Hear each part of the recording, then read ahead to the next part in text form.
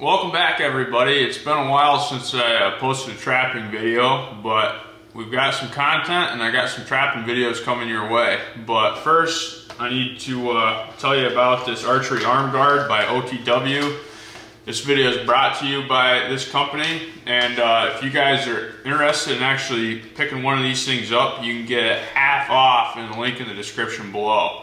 So this thing's originally 16 bucks on Amazon, and you'll be able to get it for $8, so 50% off, which is awesome. And I'm going to give you an opportunity to win this as well on my channel. All you have to do is like the video and comment in the comment section below, and I'll do a drawing on the next trapping video, and whoever wins the drawing, I'll send this out to them with some Kill 'em Outdoor stickers and stuff. But I'll show you the arm guard itself quick.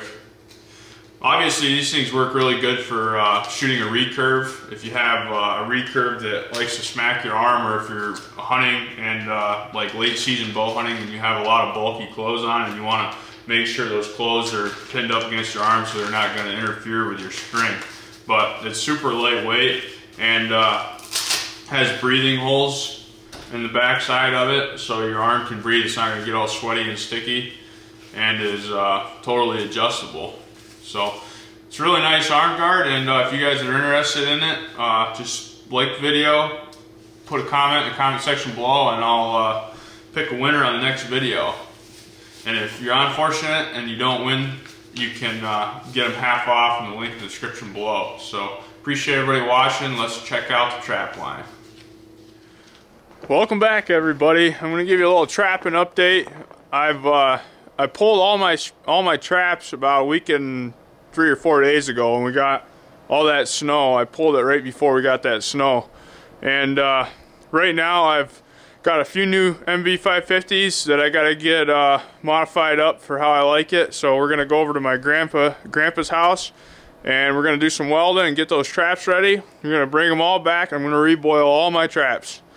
I don't know if it's really necessary, but some guys reboil after every single catch they make.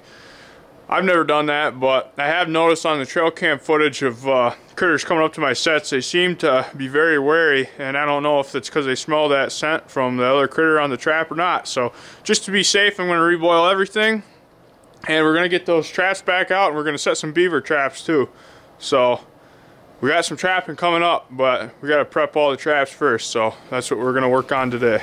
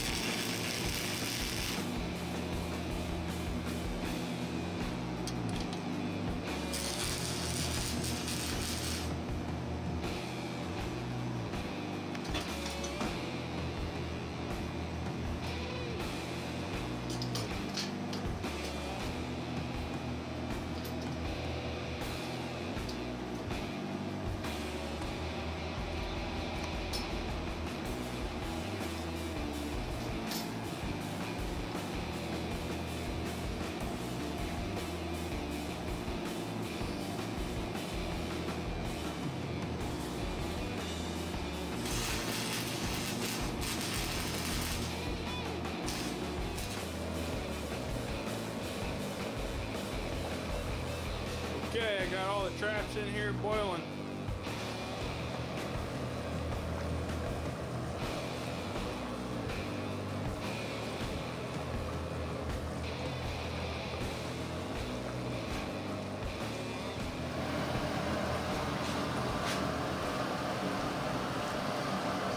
I don't know what a lot of you guys boil your traps in, but I got some dark walnut bark here that my grandpa got me. And I've heard that a lot of old timers used to boil their traps in this stuff, so we're gonna cut that up a little bit and stick that in there with it. Thanks, Grandpa.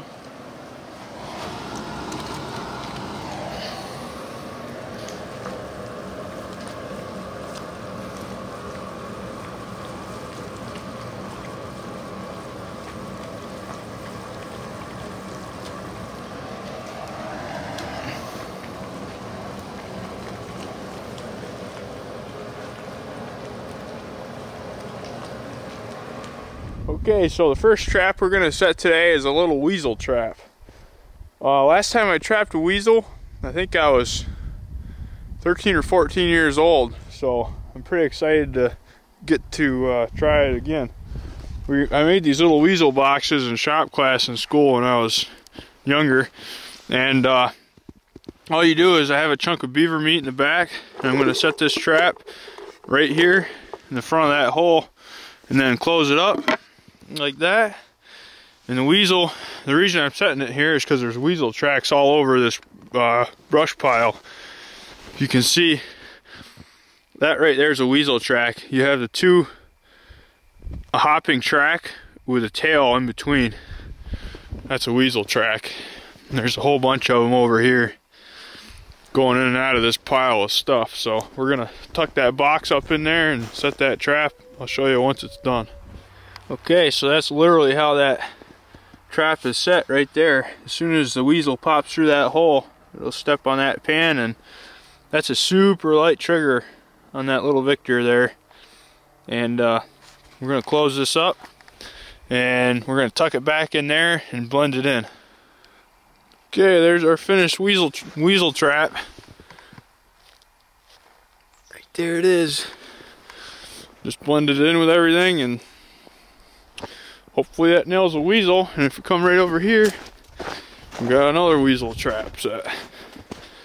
See all these weasel tracks right here in the snow, coming from out of this under this old box thing that's all rotten. So I put that little box cubby set right there, and that little Victor's right inside that hole right there, with a little beaver meat in the back of that box. So we'll see. Okay, everybody, I'm down here in the deep swamp, and this is my favorite time to get down here because we've got cold enough weather. This ice is thick enough to hold me, and otherwise this is just a nightmare trying to walk through here, let alone carrying a bunch of traps. So it's easy right now. I can just hop on the main channel down here and walk right up the creek on this ice. There are a few dangerous spots where the runs are, but I know my way around the swamp pretty good. I've been doing it for years. So I got 3 beaver sets set over here on some main runs, and I'm gonna go ahead and show you a few sets, a few more beaver traps I'm gonna set down a little bit farther, but I don't want to show you everything, otherwise this video would be an hour long of just setting traps. So, and you guys don't really care about watching me set traps. You want to see what comes out of them. So that's the exciting part, and that'll be on the next video. So you'll want to tune in for that when I come check all of them. But let's go set a few beaver traps. Okay, I figured I'd share this with everybody. So this is all flooded down in here, and there's numerous beaver runs up through here. If you look right here, there's a run up through here that the beaver have not been using at all, but look at all the fox and coyote tracks going up through here on the ice. And then if you come over here, you can see where the ice really darkens. It means the ice got kind of thin right here. And if you look under the ice, right down here, do you see the bubbles in there?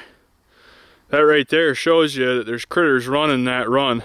Most likely a beaver or multiple beaver that are using this run right here. They're letting bubbles come up, and it's getting trapped under the ice. So that's one way, when there's thick ice like this, that you can tell beaver runs that beavers are actually using.